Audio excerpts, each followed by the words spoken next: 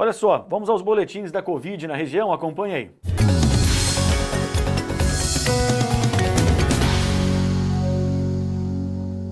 Vamos ao boletim estadual, Minas Gerais apresentando os seguintes números da Covid.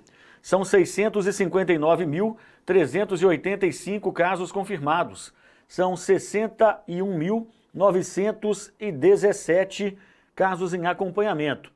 Ainda 583.747 casos recuperados, 13.721 óbitos confirmados. Agora vamos ao BA, trazendo 5.106 casos confirmados, 690 confirmados em acompanhamento, 4.319 recuperados, 97 óbitos em UBA, 3 internados na unidade de atendimento municipal Covid, a casa de oração, 7 ubaenses internados em leito clínico e 6 ubaenses internados em leito de UTI, 105 casos em investigação, 19.662 casos notificados. Agora o balanço de leitos, taxa de ocupação de leitos em UBA. A taxa de ocupação de leitos clínicos Covid, adulto, 45% de ocupação. São 22 leitos, 7 pacientes de UBA e 3 de outras cidades, total de 10 pacientes. Na UTI, são 22 leitos,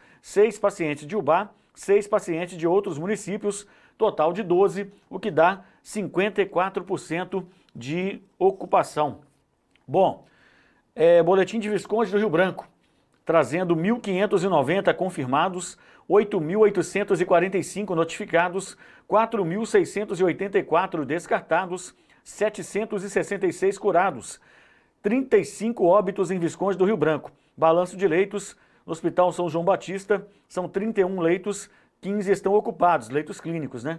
Leitos de UTI são 10 leitos, 8, quase o total, hein? Estão em uso, 8 estão em uso. Boletim de Guidoval, trazendo os seguintes números. São 200 casos confirmados, 189 recuperados, em acompanhamento 11, monitorados 21, óbitos 1, notificações 1.067, descartados 845. Agora o boletim de Rodeiro, trazendo 379 confirmados, 8 em acompanhamento, 361 recuperados, 10 óbitos, 10 investigados, 70 monitorados, 1.329 descartados, 5.494 notificações. Tocantins, trazendo 2.178 casos negativos, né? 163 suspeitos, 832 positivos, sendo 48 em tratamento domiciliar, 767 curados e 17 óbitos em Tocantins. Agora, senador Firmino, para fechar esse primeiro balanço, trazendo 191 confirmados, 30 em acompanhamento, 158 recuperados e 3 óbitos lá em Senador Firmino. Vamos a Piraúba, trazendo os seguintes números da Covid. 102 casos suspeitos, 1.436 notificações, 398 confirmados, 379 recuperados, 10 óbitos investigados, e Piraúba chega a 9 óbitos. Tivemos mais 2 lá, hein, confirmados. Chega a 9 óbitos. Casos negativos, 848. 2 casos hospitalizados. Agora, o boletim de Cataguases. São 27 casos suspeitos, 2.536 confirmados. Destes, 6 hospitalizados em enfermaria, 5 na UTI, 120 em tratamento, 2.331 recuperados e 74 óbitos confirmados, 286 monitorados em isolamento, 6.792 com síndrome gripal inespecífica. Dados hospitalares, enfermaria, 1 suspeito e 10 confirmados. Na UTI, 4 suspeitos e 7 confirmados. Agora, Muriaé, que apresentou mais 7 mortes pela Covid, hein, nesses últimos dias. E mais de 100 casos novos. São 329 casos ativos, 93 em investigação. Óbitos chegam a 124 em Muriaé. Curados, 5.987. Confirmados, 6.440.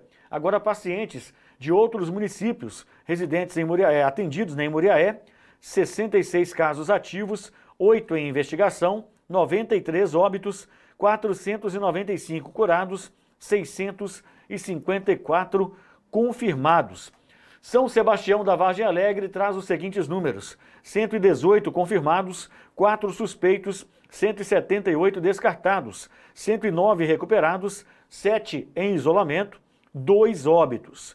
Boletim de Coimbra, com 169 casos confirmados, 12 em monitoramento, 4 hospitalizados, 3 óbitos, 150 recuperados, 63 monitorados, 449 descartados, 1.794 notificações. Agora Ervália, trazendo 2.775 notificações, 416 confirmados, 374 recuperados, 7 óbitos, 2.359 descartados. Boletim de Viçosa, apresentando mais óbitos também em Viçosa, hein?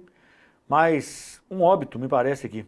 São 2.416 confirmados, 2.264 curados, 138 ativos e Viçosa chega aos 14 óbitos. São 236 casos investigados, 22.848 descartados. O balanço de leitos de UTI, dos 11 leitos, 6 disponíveis, 5 ocupados. Os leitos clínicos, dos 32 leitos, 26 disponíveis, 6 ocupados. Agora acompanhe Ponte Nova, trazendo 7.376 notificações, 3.847 negativos, 2.568 positivos, destes 2.440 curados, 50 óbitos. Casos suspeitos em investigação, 563. Descartados, 398, são os números de Ponte Nova.